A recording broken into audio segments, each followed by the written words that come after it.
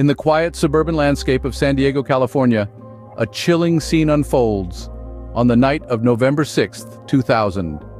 The tranquility of the night was broken by the distressed voice of a woman named Kristin Rossum. Aged just 25, she made a frantic call to emergency services from her home. Her voice trembled as she reported a grim discovery. Her 26-year-old husband, Gregory de Villers, lay lifeless, showing no signs of breath. Kristin claimed that Gregory had tragically taken his own life. As the chilling words of Kristin's distress call echoed through the line, the emergency dispatcher quickly advised her to perform CPR, hoping against hope to revive the young man. Kristin, battling her own shock and panic, did as directed, pressing down on her husband's chest, breathing life into his unmoving form, praying for a miracle. The quietude of the suburban night was soon shattered as sirens wailed in the distance, growing louder as they neared Kristin's home. The first responders arrived, their faces grim, their movements swift. Paramedics took over from Kristin, their practiced hands moving with an urgency that underscored the gravity of the situation. Police officers stood by, their expressions somber, their minds racing to piece together the events of the evening. In those tense moments, as the paramedics fought to bring Gregory back from the brink, time seemed to stand still. Each passing second was a desperate battle against the inevitable. Each failed attempt at revival, a stark reminder of the fragility of life. Yet despite the relentless efforts, the heartbreaking truth dawned on everyone present.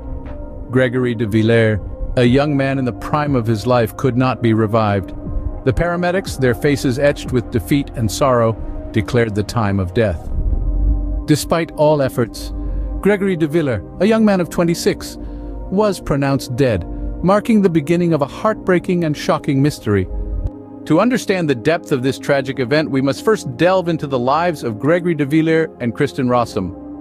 Our tale begins when Kristin, a vivacious redhead with a passion for science, met Gregory, a man known for his kindness and a heart as big as his dreams, at a college party in San Diego. Their connection was immediate, and before long they were inseparable, their bond as strong as the Pacific waves crashing onto the nearby shores. Their love story was one for the books, a whirlwind romance that quickly escalated into a full-blown relationship. Kristin, with her love for roses, and Gregory, a man who would do anything to make her happy, were a match made in heaven, or so it seemed. In the year 2000, the couple decided to tie the knot in a ceremony as beautiful and vibrant as their love. However, underneath the surface, their relationship was not as picture-perfect as it appeared. There were ups and downs, highs and lows, just like any other couple, but there were also peculiarities, certain aspects of their relationship that were, well, unusual to say the least. Gregory, despite his affable nature, was a man of mystery. He was secretive, often retreating into his own world, a world that Kristin was not a part of. This peculiar behavior of Gregory's started to raise eyebrows, but it was brushed off as mere quirks of his personality. Kristin, on the other hand, was struggling with her own demons. Despite her cheerful demeanor, she was battling inner turmoil. She was overwhelmed by her demanding job at the toxicology lab and was wrestling with addiction. But these struggles were kept hidden behind closed doors, unseen by the world. As time passed, the cracks in their seemingly perfect relationship began to widen. The peculiarities that were once brushed off started to take a sinister turn. What was once a passionate love story was slowly transforming into a chilling tale of deception and betrayal. Their seemingly normal life would soon turn into a horrifying nightmare. In the wake of Gregory's sudden demise, the local police embark on an investigation that would soon reveal a web of deceit and betrayal. The police, initially treating the case as a suicide, began to notice details that didn't quite fit the narrative. The scene was oddly pristine, almost too perfect. The lack of a suicide note was also unusual, given the apparent forethought that would have gone into such a calculated act. And then there was Kristin, the bereaved wife, whose behavior struck them as peculiar. Kristin's demeanor was oddly calm, almost detached in the face of such a tragic event. She seemed more concerned with the police's intrusion into her home than with the loss of her husband. Her emotions appeared rehearsed, her sorrow lacked depth. This was not the behavior of a grieving widow, but perhaps of someone with something to hide. As friends and family were interviewed, a picture began to emerge that painted Kristin in a different light. She was described as manipulative, a master of deception, a woman who would stop at nothing to get what she wanted. And what she wanted, it appeared, was not Gregory but her boss, with whom she was having an affair. The toxicology report provided the most damning evidence. Gregory had not died from an overdose of his own medication, as Kristin had claimed. Instead, he had been poisoned with a lethal dose of fentanyl, a powerful opioid. This drug was not something Gregory had access to, but Kristin did. As a toxicologist by profession, she had the knowledge and the means to administer such a poison. The family, suspecting foul play, had already enlisted the help of a private investigator. Their suspicions seemed to be confirmed when they discovered a cache of love letters between Kristin and her boss hidden away in her office. As the veil of normalcy started lifting, investigators found themselves in the midst of a lethal love triangle. As they delved deeper, they would uncover a twisted tale of love, deceit, and cold-blooded murder. But that's a story for another scene.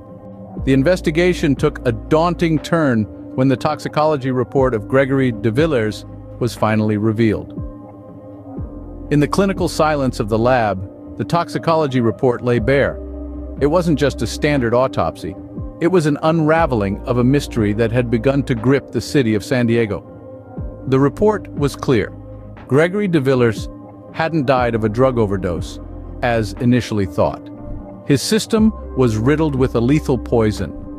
Fentanyl, a potent synthetic opioid 50 to 100 times more potent than morphine. In the midst of grappling with this revelation, another piece of the puzzle fell into place. The investigators discovered that Kristin Rossum, Gregory's wife, worked in a medical examiner's office, an environment where she had easy access to this potent poison. What was initially a case of apparent suicide began morphing into a sinister plot of murder, but the shocking revelations didn't stop there. As the investigators dug deeper, they unearthed a tangled web of deceit. Kristin was not the grieving widow she portrayed herself to be. Her pristine image began to shatter as the truth of her extramarital affair with her boss, Michael Robertson, came to light. A chilling pattern started to emerge. The poison, the affair, the distress call, they all pointed towards one person, Kristin Rossum. She had not only betrayed her husband's trust, but was now suspected of orchestrating his untimely demise. As the pieces of this complex puzzle started to fit together, the San Diego Police Department made a decisive move. Kristin was arrested and charged with the murder of her husband. The woman, who had stood by Gregory's lifeless body, claiming to be a devastated wife, was now behind bars, accused of the most heinous act. The once loving wife, Kristin Rossum, was now the prime suspect in the murder of her husband, Gregory de Villers.